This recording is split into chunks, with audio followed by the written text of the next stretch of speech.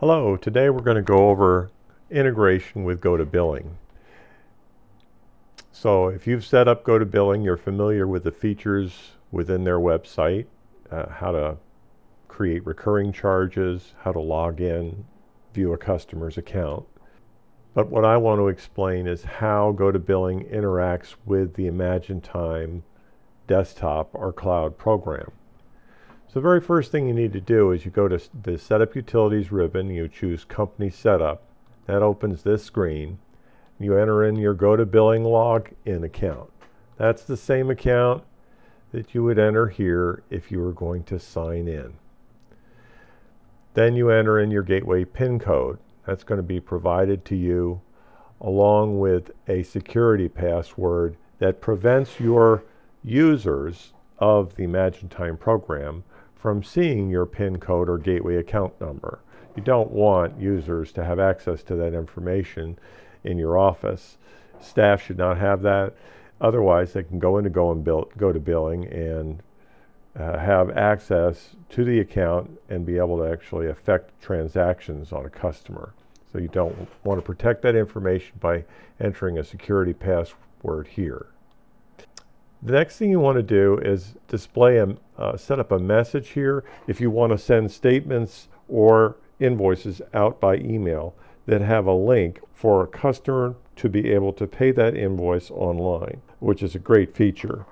People can pay your bills while you're sleeping. So you want to put in the appropriate terminology that will embed within the email and give them a link that'll take them to the GoToBilling site and let them pay their invoice. Finally, you need to set up a directory on your computer where the PDF of the invoice or statement will be saved. Okay, once you've done that, your basic setup information is done, and you can proceed to do an invoice for customer. We're going to do one to ImagineTime Inc., and I've already set up a progress bill. I'll show you what it is. Nothing fancy. It's a bill for $1.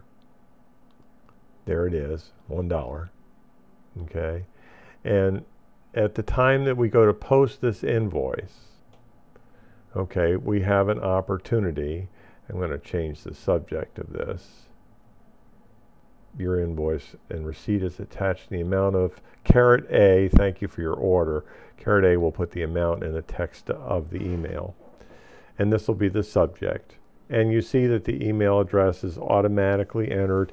If you've set up your client properly, there's a field in the client screen on the left side called Email Invoice To, and you want to fill that in. All right, so at this point, I just click Email Invoices. Let's see what happens. Program goes through a little routine, and now with Outlook already being open, because Outlook needs to be open for this to work, okay, we would first get a screen that would give us an opportunity to make some editing changes. It's not going to display any graphics until you've sent your email. But you could append something to the text here, and then I click Send. Now when I've sent that, what actually appears in my sent box is this. Your receipt is attached to the amount of $1. Thank you for your order. Your invoice receipt. Now in your case, it would be your invoice for services rendered in the amount of $1,000 or $500, whatever you choose to charge. And the customer has got this PDF that is available for them to see. And I'm showing you just part of it right here. If there was an invoice balance, then this link would appear right here. And this link is going to take the customer to the GoToBilling website and let them pay their balance. So it takes them, let me drag this over here, takes them right there and lets them either set up an account or sign in with their credentials and pay their transaction balance. Once that happens, let me move this away now, you can go over to the Collections tab, Apply Hanging Payments, Import Online Payments, and you can select this date range, any date range, but preferably something recent. You will get a screen of transactions that can be imported directly into ImagineTime. So you would just check this OK to import, and then you click this import button down here, and the transactions come directly into ImagineTime as payments. So you've saved the whole cashiering process. The customer pays the invoice or the statement online. You are notified of a payment. When you do get a payment online, GoToBilling is pretty good about sending notifications about that. So you would get an email from GoToBilling that there was a payment made by somebody, and then you would go into this import option. Again, I'm repeating myself. Apply hanging payments, import online payments. It takes you to this screen. You fill in the date range, and then it creates, or it displays what payments are available for import. If nothing displays on the screen, then there are no new imported transactions. Since some customers post-date the time for the payment, you might get a notification, but they may enter the payment to be processed at the end of the month. So it may not appear on the screen until GoToBilling actually cashiers it.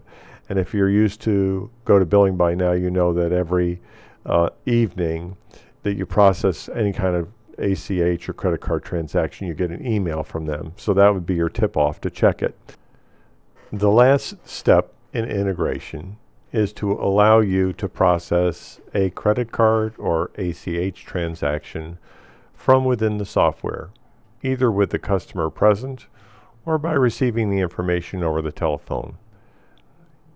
Choose the Collections ribbon, Payment Posting, and this screen comes up. We're going to select ImagineTime as the customer.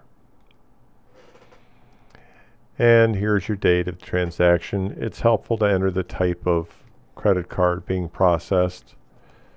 In all cases, you choose this preset CC Online. Enter the payment amount. We're going to use $1 for this example. And the card type, Visa, MasterCard, Amex, Discover, or in case of an ACH, checking account. So with the Visa, you're going to enter in the credit card number, and if it's not a valid number, it rejects it. So we're going to enter a valid number now, and enter your month and year, and the security code. A name, first and last, and a zip code are the recommended minimums. You don't have to enter the zip code, but it eliminates disputes and validates your information in the case there is a dispute with the client. Also, the email, if you've set up the client screen properly, the email is going to appear here automatically. At this point, you hit Process Charge. Okay, the process charge will send the email receipt to the customer, and it will also credit your account, which will be processed at the end of the day. And that's all there is to it. So that's how you affect it within ImagineTime.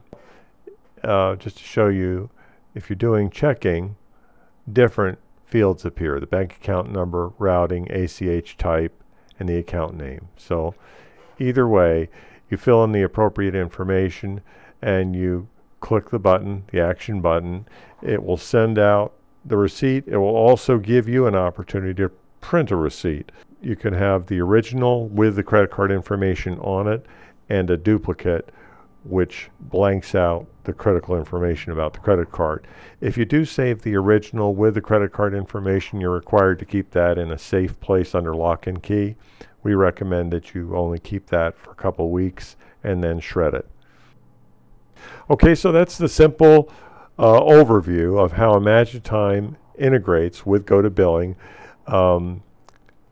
Again, by letting you record payments within the program, sending a receipt to the customer, by billing from the program and having the customer pay that directly, or by sending out client statements here, and also what you need to do initially to get this set up properly.